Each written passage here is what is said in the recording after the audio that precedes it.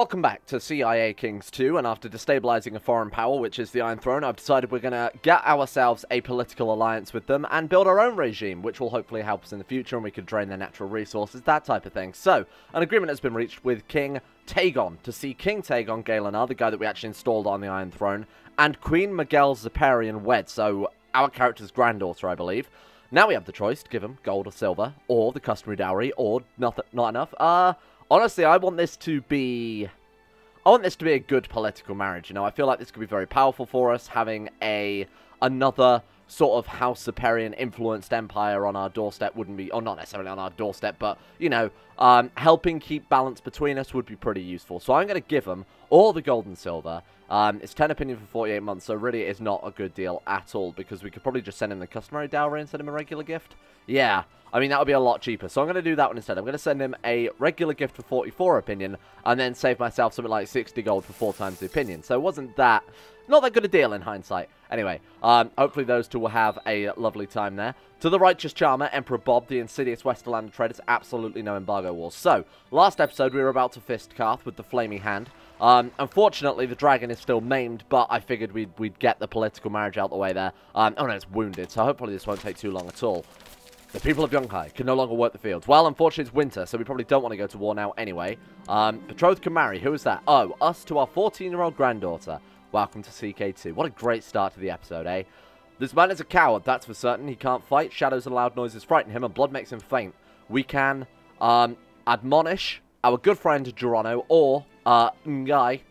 Honestly, I feel like, I mean, this dude, herbologist, mystic, honorable. I mean, you seem alright. He might make for a good court position. In fact, he is my court position. So, you know what? I'm not going to upset my court position. I'm going to upset this random dude instead. There you go. Get fucked. So, the plan is still exactly what we had before. News from Lorath by trial of combat. I thought that was off them for a second. Plan is the same as what we had before, the 5-part plan. We're up to part 2 of that 5-part plan, and this 5-part plan is obviously grabbing Karkash. Part 3, which was previously Bide Time, has been replaced with Breed Dragons until we've got a dragon army. As one of you suggested a couple of episodes ago, the best way to do that, put the character we want to hatch a dragon egg, so our son, in charge of army, send it to all the important sites, and hopefully we'll get some dragon knowledge as well. Original Soulborn last episode left a massive essay, so if you're interested in some good game mechanic, go and read that through. But one of the points that I took away from it was that apparently dragon hatching becomes much, much easier after we've hatched 3 dragons, and then magic returns when you've hatched 3 dragons. So really we need to make that our priority anyway, because that would allow us to get some of the rare and special powers out of the Alchemist Guild, which I'm going to rejoin, because as I discussed before, fuck the bank. So we got Grandmaster, use a rare elixir that gives you immortality, like true immortality, not the R'hllor immortality. And then we've also got Wisdom, learning +2, and it says they obtain rare powers. Now, I'm not sure this is exactly, you know, shooting fireballs out of our fingers and, you know, Wingardium Leviosaring Topbog Spoff's pants off or whatever, but it will give us some good stat buffs, is to my knowledge all it does. But if you know anything more about that, and if you know how to do it, let me know in a comment, and I will have a read through. Guess it's just a case of waiting for the dragon now, eh? So, what are our important decisions then? What have we got? We can look into the flame. Did I see that right? Oh, we can donate to the guild. 50 gold for 100 knowledge, that's not a terrible deal, especially as we're trying to get ranked up as quickly as possible. Now, we already know the secrets of wildfire, because we learned that probably about, what, 70 years ago now? How old is our dude? 90! That's insane. So, even with Immortal in CK2, I wouldn't expect to see a character live long past 150, because, you know, as we've seen before with Topbog, assassinations, uprising, rebellions, deposition, that type of thing. So, I wouldn't really expect to see a character live much past, you know, 2 centuries. Our dude, up to 90, not doing too bad, considering it wasn't even a true immortality we got there. Not bad. But we've already learnt Wildfire, so really all we've got to do is just churn out the knowledge. So every chance we get to donate to the Alchemist Guild, I'm definitely going to do. Winter's coming. Soon be cardigan weather, and there's a man in a hat. Isco, he is a Kaya Nayan. He is an attractive man, so I'm going to say his talents will be useful here. Wink, no homo. And we're going to try and actually sell him off as a slave. See what we can get for him. Now, if they have congenital traits, so attractive, genius, strong, obviously they sell for more. Their skills affect how much they sell for, and their traits as well. So a brave, ambitious slave will sell for more than, you know, someone who's craven and content, for example. Times we do it, or maybe a content slave would sell for more. I'm not entirely sure, but hopefully you understand what I'm sort of getting at there. Nobody wants to buy him. This seems, oh, 15 gold, really? Doesn't seem much for a dude who has that congenital trait, but fuck it, I'm going to sell him off anyway. We could have kept him around as breeding stock, so obviously if you've got a genius slave and a genius slave, breeding them together is going to... It's just standard CK2 genetics, right? So you got a higher chance of getting more genius kids. Dothraki have crossed the sea, which I'm pretty sure goes against all law, and they're invading Yaros. I think we're going to kick them out. These Dothraki are really starting to do my head in, because they are taking a pretty significant amount of gold. These boys especially will. Oh, they're offering us 400 gold to go to war with Lease. I think it's Lease, isn't it? Because they're Lysine. No, not take sides. Not today, thank you.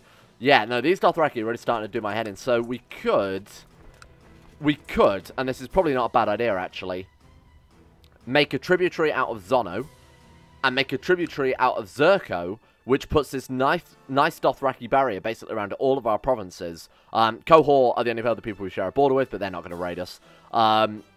Yeah, that would actually cover everything, because Hesh are Lazarene. They're not... Oh. Well, they're supposed to be... Sorry?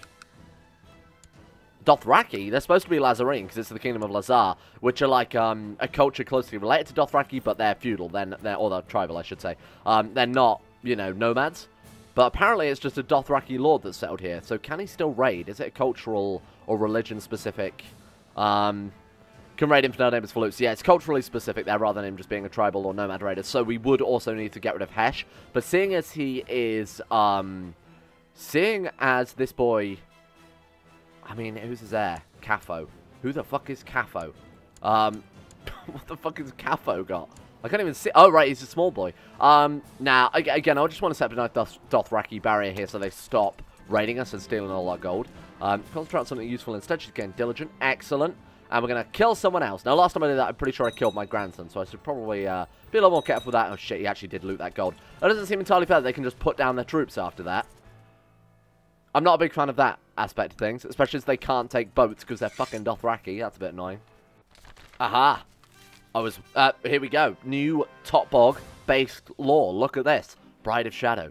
Just as soon as you heard the news of the Mad Emperor's deposition, okay, last episode, at the end of last episode, we saw that Topbog had once again lost control of the Empire.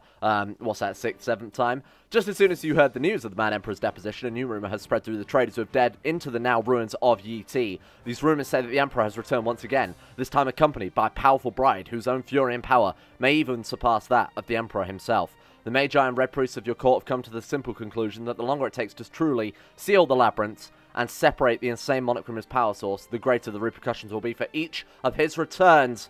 They all burn the same. Lord Protector Topbog falls in love with Abeloth.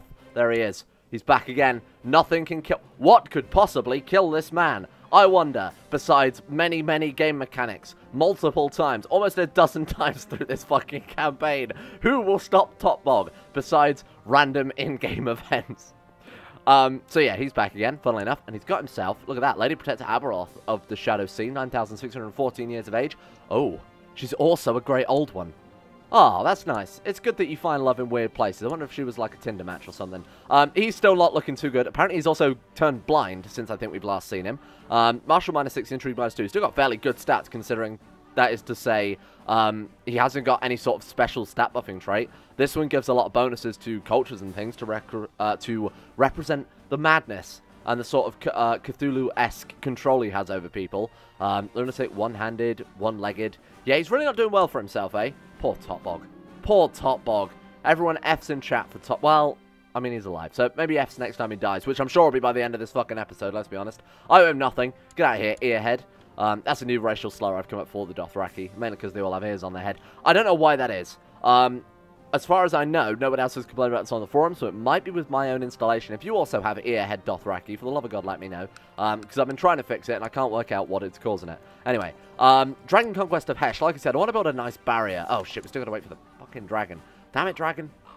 Big Anus's wound has finally healed, returning her to full strength. Okay, good. So, wounded, gone. We can now do some Dragon Conquests. That was no console commands either. Promise.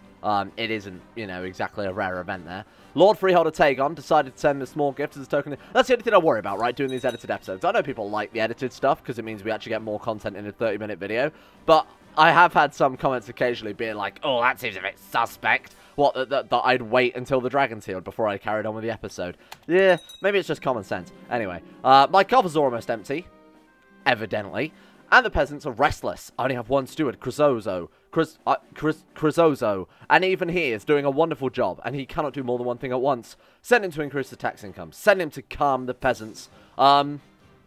I mean, this event doesn't make any fucking sense. Do I want 0.1 tax, or... That should scale. That should scale with your monthly income. It might make this event a bit more of a relevant choice. Obviously, I'm going to go for the revolt risk instead then.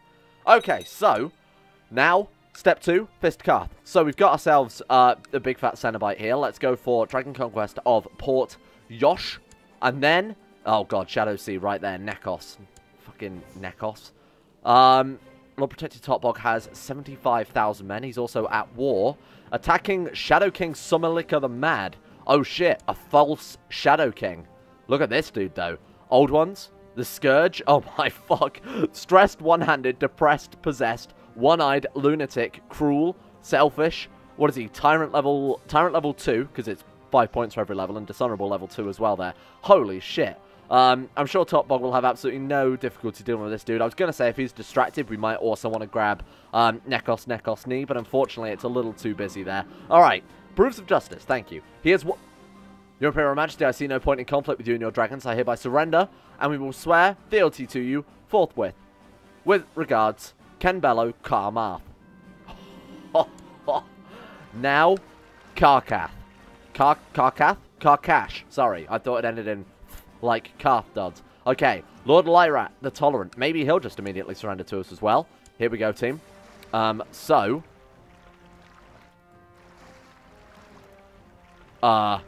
Joke's on you, I haven't got any troops anyway. It's just threatening. We've sent 108 boats to just stand there menacingly. They don't know if we've got troops on them or not. Surrender? Surrender? Oh, shit, okay. Lord Blalepo Stellaris of the Isle of Women has arranged to meet you in the hopes of selling you a new slave. No. City of Old Valyria, absolutely fabricate the claim on that. That way we can revoke it. So Karkash is not surrendering. Not much of a surprise there. Why did I put the Holy Order down? Oh my god, now they're under the contract of the Principality of the Golden Fields. Incredible. Just what we wanted. Is it worth just hiring mercs then and keeping those kicking around? No, because apparently all the mercenaries in this mod are fucking god-awful. Yeah, no, that's goddamn terrible. I could re-enable retinues, depending on what you guys think. It would make our lives incredibly difficult to fight the Shadow Sea if those started getting retinues, because obviously his retinue cap is going to be gigantic compared to mine. Like, absolutely ridiculous, because not only do they have a ridiculous amount of tech, oh no, wait, they don't have tech. I was going to say, his learning is going to give them a ridiculous amount of tech, but that's not true at all. He has much more developed provinces than us, so obviously the Empire of Beauty, whereas we've got a load of shitty ruins. I could re-enable retinues, but I feel like we'd just get absolutely swamped. Anyway, let me know what you think about that, and maybe I'll implement that for the future. Right, okay, in that case, we're going to have to use our own troops for our own domain, like some sort of absolute savage. Let's bring the troops just round to Slaver's Bay, and we'll pick everyone up from there. A daughter, born to Daryl and Oris Zapaeryan. I don't know who any of you people are. Alright, Patron Bob, you lack a proper office for alchemy, of course. We do have the money for it, so why the hell not, eh? So we've done this event before, but obviously we failed, or we didn't quite get the highest level, so I suppose we could just keep living and rejoining, if you wanted to metagame it to that extent. See, Aurora Zapaeryan dead. No. Who the fuck is Aurora Zapaeryan? That's me button mashing again. A truly useful laboratory can take both time and money to assemble, but without an office dedicated to alchemy, I doubt I will ever be able to unveil the deeper secrets of the world. Could have done with a comma in there, eh? For science. Absolutely. We've got the money for it. So, again, this one's not really super intuitive. I did discuss this a few episodes ago, so I won't go into massive detail with this. 24 points available. Certain events give more points. There's a maximum of 24 points, and you have to get every single one right to get the full 24 points. You only get the biggest bonus lab if you get all 24 points. Hopefully that makes sense. So we have to get every single event perfect here. We have to have ingredients that can rot, which might be, once again, where I've screwed us here, because I always tend to remember this before we've actually started the event here. So gather herbs in the hills. Then we say build an efficient and accessible office for research. We have to go with that one, otherwise you can't get the 24 points in the best lab. And seeing as we're immortal, this is fairly relevant, actually, to try and get the best one we can. Right. Hopefully we can get some herbs. And then you always spend money. I require a state-of-the-art laboratory. Always spend money on the highest one. That's basically how you do it, right? And then you just get a little bit lucky, hopefully building an alchemy cabinet to store your ingredients, prevent them going off. If you manage to succeed with that, you get your 24 point and the full-blown lab. Tormo Nartos has been a Leal-enabled servant. I am nothing. Get out of here. Horrible. Like, absolutely horrible. Oh, she came out really fucking good, didn't she? Hang on, her education hasn't even finished yet. 9, 15, 15, 15, 16. Attractive genius, skilled fighter, ambitious, diligent lunatic. She's, like, insanely good. Willful becomes ambitious. She's already got that. So it could become brave, authoritative, or stubborn. Brave or authoritative are both proper, you know, A tier traits. Let's assume that, like, ambitious is A+ tier. S tier, for those of you who play Weeb games.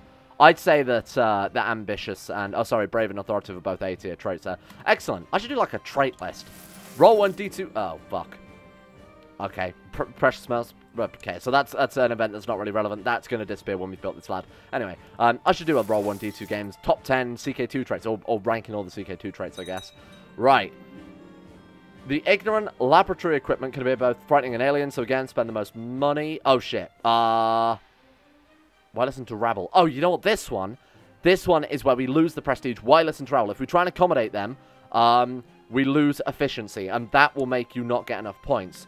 This event can throw you a fair amount of curveballs. Wants to buy several thousand slaves for 400 gold. Now, what's our slave level in Elyria right now? Let's just take a look. Extensive. I could be persuaded, I guess. Yeah, why the hell not? It's not like I'm building anything, and if I'm not building anything, that's money I'm just going to waste. Port the tools we need. Please. Ingredients. Hey, there we go. Right, so we might succeed with this now. My wife has developed an unusual taste. So you guys have told me the hare's head and the fish's eye and the quail's leg all give negative traits, right? So I have to, or one of these two give her good traits. I don't remember. Apparently this one, like, gives club-footed. This one gives hair lip. This one gives something else, like blind. I have no idea. Anyway, we'll go for this one then, because I don't particularly want her to, or I don't want the heir to have some hideous deformation. Deformation? I have no idea how you pronounce that. Sometimes achieving the difference, identifying success, substance, achieving it. Perhaps reference literature. My librarian shall not rest until we have such a collection. Which I'm pretty sure is how I was supposed to read that. Right, get everyone onto boats. I just gave up trying to read that, and I'm going to be honest with you. Get them all to read. Hey, we can get my 15-year-old pregnant wife some filthy books. Oh, that crooked Lord Brapaeryan Zapaeryan called in the favor you in order to force you to pardon his devious crimes. You will no longer be able to take hostile action against him without looking like a tyrant. And that's him poking us in our kingly chest and us being very, very shocked that he has poked us in our kingly chest with his very bent and knobby finger there. Oh, we just got impressive laboratory. Well, that's not very good at all. That's like the second best one. Is that not the best one? I actually don't think it is. In fact, I don't even think that's the second best one. I think that's the third best one. Oh well, never mind. Doesn't matter too much. We built a lab. We get 200 esoteric knowledge there. Sure, I have some familiar faces around you. Now, war with... Apparently we won 74% of this war and I haven't even done anything? What? What do you mean? Battle of Elyria? Oh, they must have landed some troops in the capital. Hey, well, that works out pretty goddamn well. Well, this will be over in no time. Hello. Right, let's deploy the dragon and torch it. So, we do have a very young... I don't know if I explained this, but original Soulborn did explain it in the comment that basically the age of the dragon represents the size of it. Also, the marshal represents the size of the dragon. So... Our dragon is size 19, which isn't very big. Like, the biggest dragons were, like, size 120. Our dragon is 19, so it's actually still very, very small. As it gets older, obviously, it's less chance to get maimed, wounded, that type of stuff. So it's still kind of risky at this stage. But honestly, fuck it, why not? What are we looking at? 2,000? Oh, this is going to be done in no time. That attrition is atrocious here. What the fuck? Okay, 50 gold. Elyria prospers. Thank you very much. That's what I wanted to hear. Marshal, fetch me this traitor. Evidence this seems like nonsense. So Prince Amidon... My son, of course, my chosen son, the son that I poured everything into trying to make the chosen one, the one who betrayed us and forced a pardon through, supposedly found some evidence of this dude trying to betray us. He's Mayronese. Honestly, you know what? Fine. Yeah, I believe him. Fuck it. Not just saying that because King Bob is racist, but might help unify the realm if we were to, say, give that land out to a good Valyrian man instead. Right, we are done with this one. The envoys of Lord Freehold are taking on. This dude is just constantly... trying to sway us, eh? My god, he's a good character. Holy shit. Brilliant steward, genius. Very impressive. I am touched. Thank you. Brings my camp. We gain 1 slave level. Oh my god, I'm really glad we sold those slaves then in hindsight, because Carthage is apparently abundant with that. Let him rot, and thank you very much. You are now ours. We have Karkash. Can we just release him from prison? Is he already out of prison? I mean... Oh, we inherited his personal collection of slaves as well. Look at that. Holy shit. There we go. So in these mountains here, I forget what these ones are called. These aren't the... Oh, these are the Bone Mountains, aren't they? So in the Bone Mountains are basically these huge fortresses, almost similar to the Wall, basically, in Westeros.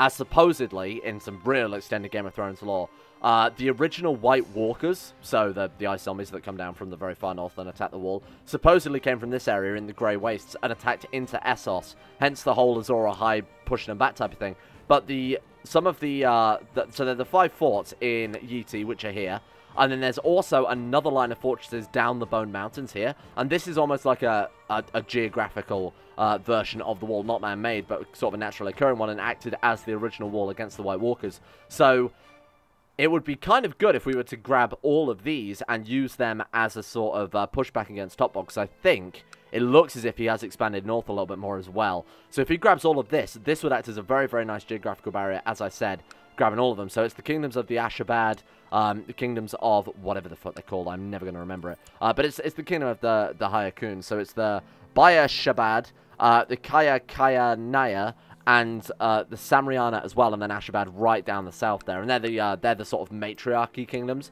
So only some men are allowed to breed. The rest of them are all turned into eunuchs. But it'd be kind of cool to grab these for ourselves, so that we could use them as that natural barrier against Topbog and any forces he may happen to summon from the outer worlds.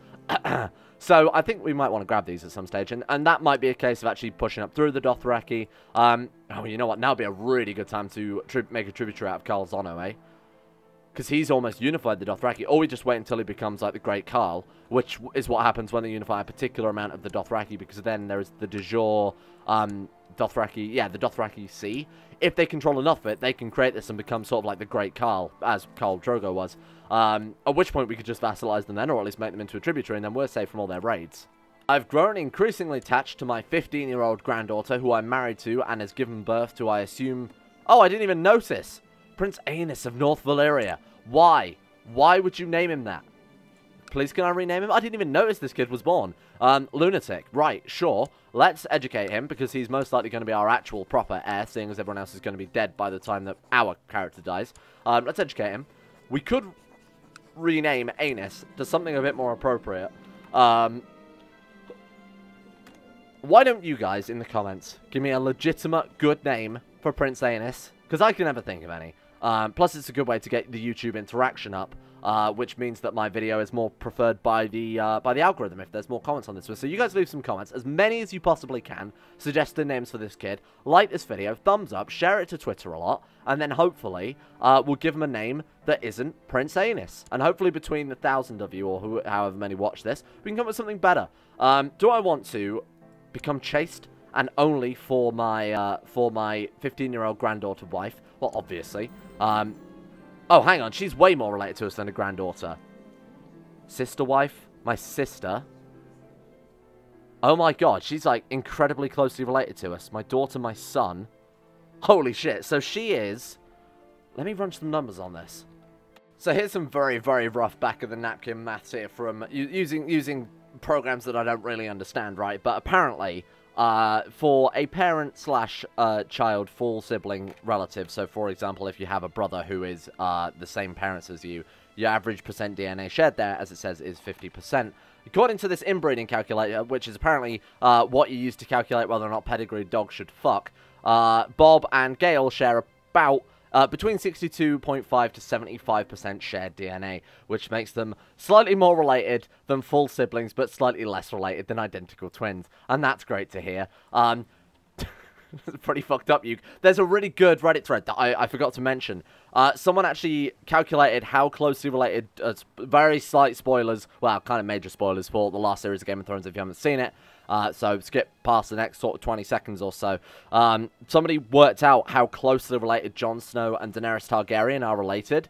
And it turns out they're also more closely related than full-blown siblings. So that's also pretty fun. I'll post a link to that if I can find it. If I don't, please, for the love of God, remind me, and I'll go and dig that up from Reddit somewhere. But yeah, no, I was just going through the family tree, seeing how closely related to everyone people are. But of course, it all comes from Brapaeryan and his original wife, who was a Targaryen as well. Oh my god, I didn't even take that into account, that all the Targaryens are related. Okay, so it's probably even more than that. It's all fucked up. Anyway, so him and his technically granddaughter, well, granddaughter, but technically incredibly closely related sibling, I'm kind of surprised that we haven't had more incest traits in hindsight then. Jesus, that's insane. I think, to my knowledge, Valyrians are much less likely to get the incest trait, or in the Game of Thrones world, it just doesn't exist so much. I don't know whether it's specifically Targaryen blood, though, because they did sort of talk about how Joffrey was a little fucked up, probably because of Cersei and Jaime's relationship. But anyway, more than you could possibly be gone. Or... we'll consider your price. Yeah, absolutely. Job well done. Game 15 gold. So that's pretty fun. I just thought that was a nice little diatribe there. So, what have we got going on for ourselves? I think a lot more Dragon Conquest. Do we want to grab Zono now is the real question, because that would give us a hell of a fucking foot in the door. It would also give us a hell of a lot of protection as well. It's a real shame that we can't... if we Dragon Conquest him, it's literally just going to make him our tributary. It's a real shame you can't go above and beyond that and sort of... I don't know, vassalize him? I don't think you can vassalize nomads, though, can you? Sure, let's do it. Let's do it. Dragon Conquest of Jarbo. Let's make ourselves the biggest powerhouse in Essos, bar none, because we're going to have this massive, massive Dothraki horde under us. And then we'll also go for Capo. That's going to make us pretty nicely defended. And then I think grabbing the Bone Mountain. Step 3 is going to be a combination of Dragon Breeding and Bone Mountains. Before we do that, though, you and Red Priest Mataris spent many hours gazing into the flames. Lady Marila is plotting to kill Emperor Bob the Meek, as in the woman that we put back in charge of the religion, the woman that we restored to power in the Great Plaza in Volantis is plotting to kill us. The Lord of Light revealed her treachery. I feel like of all the people to plot to kill, probably your Lord's chosen one is not the most appropriate one, especially as the flame has shown us that. So I think the most appropriate thing to do then, let's go to Lady Marla. Let's go ahead and trick her in prison.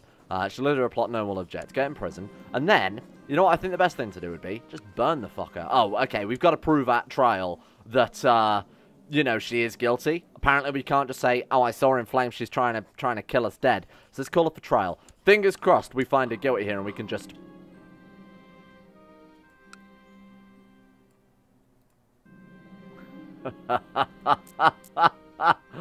there we go. Now we've got a Dothraki horde that will do our bidding as well, so that's pretty nice. We'll grab Caffo as well, then we're raid-proof, and we've got, like I said, an entire Dothraki horde that we can call into battle. We'll grab Caffo as well at some stage. Might as well grab Hesh, because why the fuck not at this stage. We'll tidy up Karth, we'll grab the Bone Mountains, which unfortunately will mean to go to war with Topbog Spoff. What else can we do? We could just Dragon Conquest the Shadow Sea, take the whole thing. I don't want to do that. I feel like that's not a good caster spell to use against this dude, because who wants to rule this? Great, we can rule an empire of madmen and, you know, old god-possessed lunatics. That doesn't seem like the best idea to me, especially as it's all falling into ruin and the Scourge is rampant. I think we need to stick up massive fortifications here and hospitals on every pass. So, like the Sand Road, Jade Point, Stone Road, and Steel Road. Put a hospital on every single one of those and stop the Scourge coming back. It's probably the best idea. Anyway, Tormo's going to interrogate her. He made a poor case. Innocent.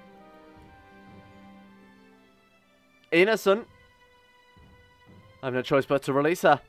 Or we could just execute her now before she gets... oh, she is released. She's already technically... she's immune to hostile actions. What? They didn't believe that we saw her treachery in the flame. And to be fair, she's the head of their religion, so they could have seen that as a political play. A division. A division in the Empire. Right then, well, if we can't do that, we will prove to her. I mean... man, that's a real shame, but that is, I suppose, the downside to using fire magic is, you know, people are going to be skeptics. She stopped the plot, at least. Although I don't trust her from now on. This guy's trying to fabricate a claim on... oh, get out of here. You're making it too easy for me, my dude.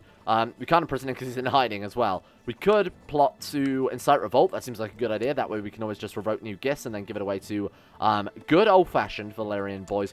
A little bit of Empire management wouldn't go amiss because we do still have a lot of vassals that just straight up hate us kicking around in the Empire. Let's go to the opinion map mode. Let's go to the opinion mode. Not the map mode. I don't care about the map mode. It's useless. Yeah, as you can see here, I'd still say a good 2/3 of our vassals not big fans of us here. She's going to be pissed off because we chucked her in prison. Threatened by claim fabrication. To be fair, slightly our own fault, but she is trying to kill us.